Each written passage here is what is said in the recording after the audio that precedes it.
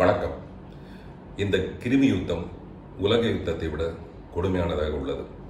இந்த யுத்தத்திலிருந்து மக்களை காப்பாற்ற போராடி கொண்டிருக்கும் நம்முடைய மாண்புமிகு பாரத பிரதமர் அவர்களுக்கும், இடையராது இப்பணியில் ஈடுபட்டிருக்கும் தமிழக முதல்வர் அவர்களுக்கும், அமைச்சர் பெருமக்களுக்கும், சுகாதாரத்துறை அமைச்சர் திரு விஜயபாஸ்கர் அவர்கள் களமிறங்கி தொடர்ந்து தன்னுடைய கடமையை செவனை செய்து கொண்டிருக்கிறார். அவருக்கும், மருத்துவர்களுக்கும், அரசு பணியாளர்களுக்கும், காவல்துறையினருக்கும், இப்படி சொல்லிட்டே இருக்கலாம்.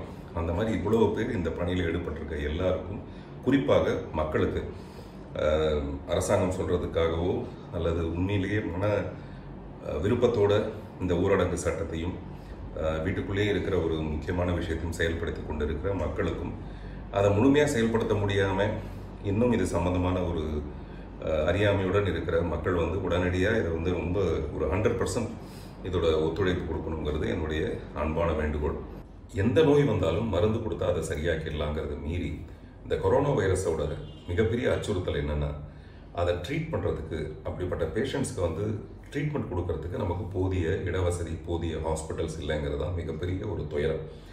அது இத்தாலி போன்ற வசதியான நாட்டிலேயே அதை செய்ய முடியலன்னும் போது, இந்தியா மாதிரி மக்கள் தொகை அதிகம் உள்ள இந்த நாட்டில் அதை செயல்படுத்துறது மிக மிக கடினமான ஒரு விஷயம். இருந்தும் அரசு இது சம்பந்தமாக தொடர்ந்து முயற்சி பண்ணிகிட்டே இருக்கு.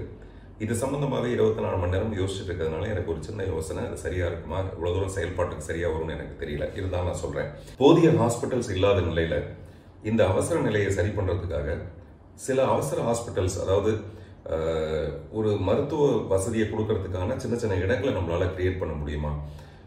எம்எல்ஏ ஹாஸ்டல்ஸ் இருக்குது, அந்த மாதிரி அரசு அலுவலகங்கள் இருக்குது. அப்படிப்பட்ட இடங்களில் நம்ம ஒரு ஐசியூ மாதிரியான ஒரு வார்டை கிரியேட் பண்ண முடியாதே தவிர, ஐசோலேட் பண்ணுறதுக்கான ஒரு வசதியை மட்டுமே நம்ம ஏற்படுத்தி கொடுக்க முடியுமா?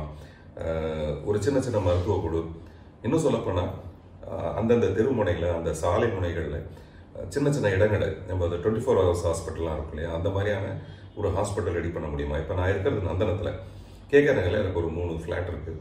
அந்த ஃப்ளாட்ஸை நான் இப்போ கொடுத்து உதவலாம். அந்த மாதிரி 2 வீடு இருக்கவங்க ஒரு வீட்டில் அவங்களே இருந்துக்கிட்டு இன்னொரு வீட்டை அந்த ஹாஸ்பிட்டலுக்கான ஒரு வசதி ஏற்படுத்தி கொடுக்கறதுக்கு, தற்காலிகமான ஒரு ஏற்பாடு செய்கிறதுக்கு அங்கங்கே பக்கத்தில் இருந்ததுன்னா அது ஒரு வசதியாக இருக்கலாம். இதை பண்ணுறது எவ்வளோ தூரம் ப்ராக்டிக்கல்னு எனக்கு தெரியல. ஒரு சின்ன யோசனை, அது தெரிஞ்சதை நான் உங்ககிட்ட சொல்லணும்னு நினைக்கிறேன். உங்களுடைய ஆலோசனைகளை எதையும் ஒன்றா வச்சுக்கலாங்கிறது என்னுடைய விண்ணப்பம். லாஸ்ட் பட் நாட் த லீஸ்ட்னு சொல்லுவாங்க. நான் அதை நன்றி சொல்கிறதுக்கு பயன்படுத்திக்கிறேன். பத்திரிகை மற்றும் ஊடக நண்பர்கள், நம்மளை மாதிரி தான் அவங்களுக்கும் குடும்பம் இருக்குது, நம்மளை மாதிரி தான் அவங்களுக்கும், அவங்க குடும்பத்தை சேர்ந்தவங்க வெளியில் போகாதீங்க எல்லாம் சொல்லுவாங்க. அதை மீறி இந்த செய்திகளை மக்கள்கிட்ட கொண்டு சேர்க்கறதுக்காக அவங்களும் இடையராது உழைச்சிக்கிட்டே தான் இருக்காங்க. ஈரோடியிலிருந்து இந்த நிருபர் உங்களுடன் பேசுவார் அப்படின்னும் போது நான் யோசிச்சுட்டே இருக்கேன், அந்த நிருபருக்கும் ஒரு குடும்பம் இருக்கும் இல்லையா? அவர் எப்படி இந்த மாதிரியான இன்னைக்கு இருக்க இந்த அச்சுறுத்தலை மீறி அவரால் எப்படி செயல்பட முடியுதுன்னு, அப்படி எந்நேரமும் இந்த செய்திகளை மக்கள்கிட்ட கொண்டு போய் சேர்க்கறதுக்கும், ஊடகம் இல்லைன்னா நிச்சயமாக என்ன நடக்குதுன்னே நமக்கு தெரியாமல் போயிடும்.